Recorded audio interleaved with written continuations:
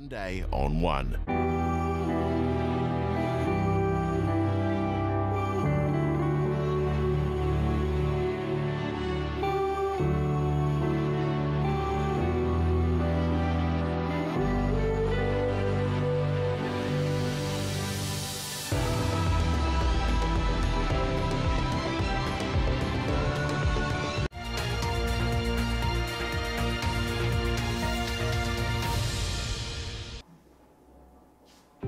A stark choice for British MPs this warning from Boris Johnson on what happens if Parliament rejects his Brexit deal timetable. With great regret, I must say that the bill will have to be pulled, and we will have to go forward, much as the right honourable gentleman may not like it, we will have to go forward to a general election. Now the clock is ticking. MPs have been given just 3 days to debate the complex legislation. We're going to be live in Westminster as the House of Commons is preparing to hold the first of two crucial votes.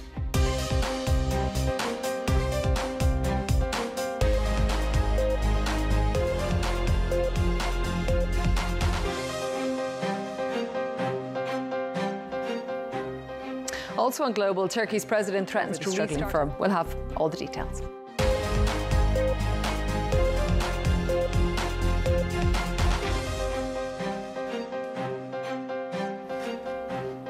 Here in London, the House of Commons is preparing to hold two crucial votes which could determine whether Boris Johnson can keep the promise he made before he became Prime Minister. To take there, and she sent us this update. This is a critical summit that's now taking place here in Sochi between the presidents of Russia. Good morning, New Zealand. Enjoy breakfast with a fresh cup of my Dilma. What a great way to start your day. Do try it.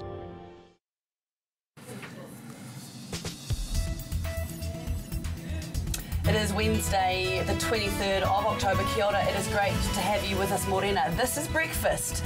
We have been evacuated from the TVNZ studios this morning as fire continues to rage at the site of the International Convention Centre in central Auckland, with road closures and evacuations in and around the city. We'll have full coverage and updates throughout the morning. Jenny May joins me in our backup studio with John out in the field. So let's get straight to news. Yes, the blaze at Auckland's Sky City Convention Centre is still out of control. More than 100 firefighters have battled the inferno overnight and are still on the scene now. So let's go to John Campbell, who is on the street outside the convention centre. John. Morena, everyone. Good morning. Yes, I'm on the corner of Cook and Nelson. Nelson Street is closed if you're coming into town from here down. We're going to take you on a bit of a tour in a sec. We're kind of making the show up as we go along this morning because we've been evacuated from the building. But let's bring in a man who really does know what's happening. He is the regional manager for FENZ, Fire and Emergency New Zealand. Ron Devlin, thanks so much. And how long the recovery operation will take. I'm going to throw back to you in the studio. We will go and reposition, and we'll next time you return to us, we'll be closer to the fire. Yes, as you may have guessed, we have been evacuated from the TVNZ building, which is straight across the road from the convention centre, where smoke is blowing into the CBD, where thousands of people will be heading this morning. And Matty McLean, well, he's with us now. Matty, what have you got for us? Yeah, well, what a crazy morning it's been. As we've already heard from John, we've had to decamp to various spots around the Auckland CBD. I'm with Wilson Longhurst, and we have come a short way away from the convention centre and from our own building at TVNZ. But this kind of just gives you a full scale. Welcome back to breakfast. We are coming to you from our emergency studio across the road from TVNZ building. We have been evacuated due to the Auckland Convention Centre fire, which we will continue coverage with after this interview. But we do want to talk about the controversial end of life choice bill.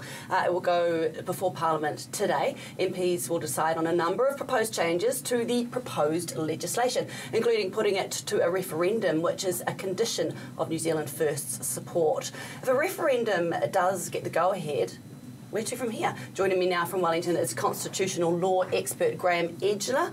Good morning, Graham. Graham, so is a referendum a good way to deal with a contentious issue like this end-of-life choice bill?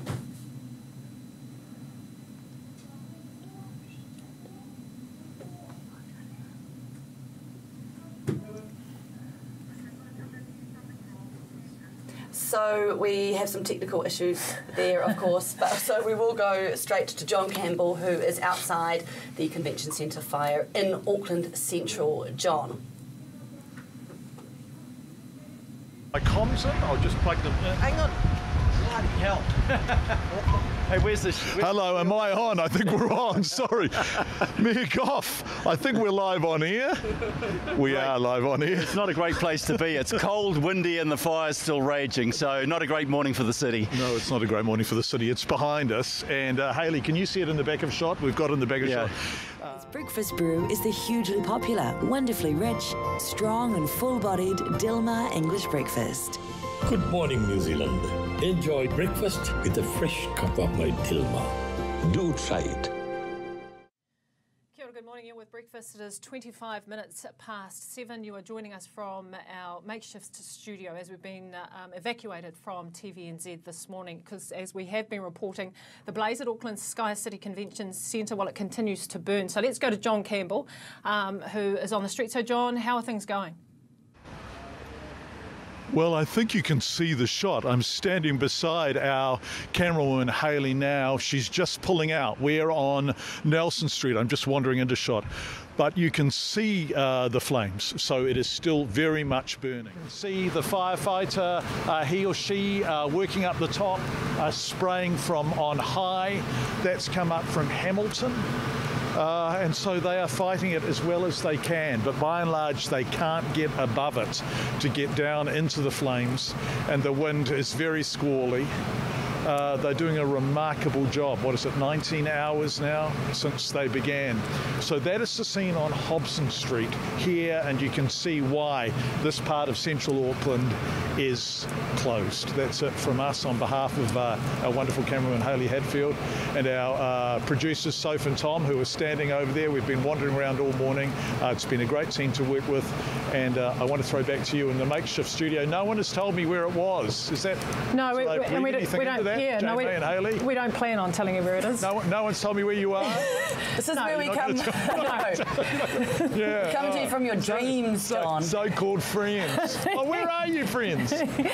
Oh, thanks for that, old mate. You've done a remarkable job this morning, and I know you don't like any positive comments coming back at you, but you certainly have given us different perspectives throughout the morning, and really looking forward to seeing you tomorrow back in our studio, hopefully. I love it how he just turned us back there. Yeah. I'm not listening to you. Get out. One last shot. Oh, here we go. One last shot. Look at the smoke. Well, look at the smoke. Look at this. It's unbelievable. It's bad. It is unbelievable. Thank you so much for being with us this morning. If you are in Auckland, stay safe out there, be patient, and have a look online to see if your bus services or any of your public transport have been affected. Thank you very much. Have a great day.